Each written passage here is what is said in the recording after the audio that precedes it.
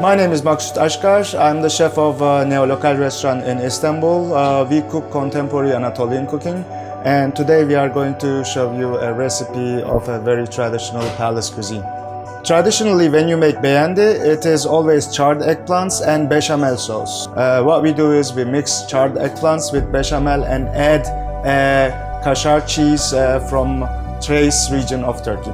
Today, instead of eggplants, because of the season, we have charred celeriacs in the oven. And after charring the celeriacs, it gives this beautiful smoky flavor to it. And when we cut the celeriac, we can see the juiciness and smokiness inside it. And after we bake the celeriac, we make a puree out of it. And what we do with the figs is we take the dried figs and we blanch them in hot water, and it soaks all the water in it.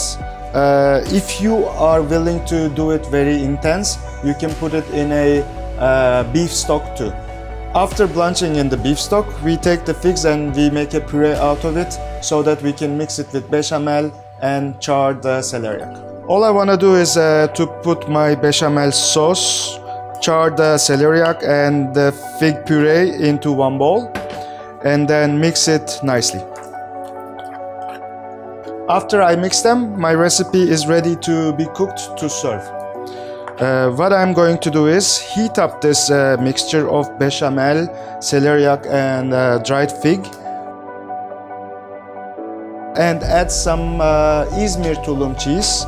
It's a variety of cheese that is aged in the skin of the goat, and it is from Aegean part of Turkey again. So while they are heating it up, I'm going to introduce you to mutancana.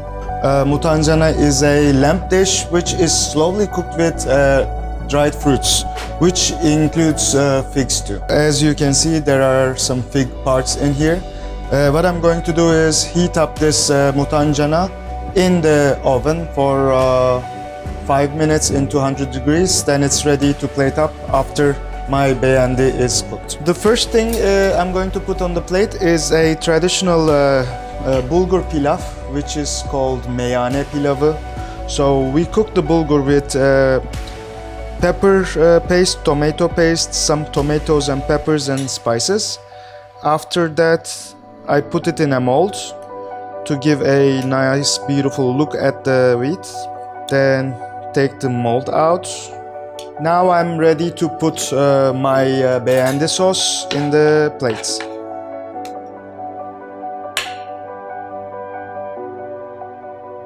On the side, we always use a wild plum sauce on the side of this dish to give this beautiful tangy sourness. And I like the color of this wild plum sauce. And then now it's ready for this beautiful mutancana dish. So I just put one round of mutancana. And one surprise ingredient that I'm going to put in my beğendi is fig seeds. It looks like poppy seeds, but it actually is fig seeds. So when you crack it in your mouth, it gives you this beautiful fig flavor.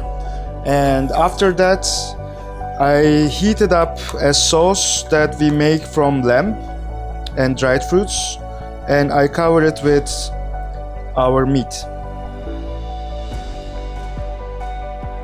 And finally, I add a vacuum sealed sorrel on top that gives this beautiful freshness into the plates. Yes, our plate is ready.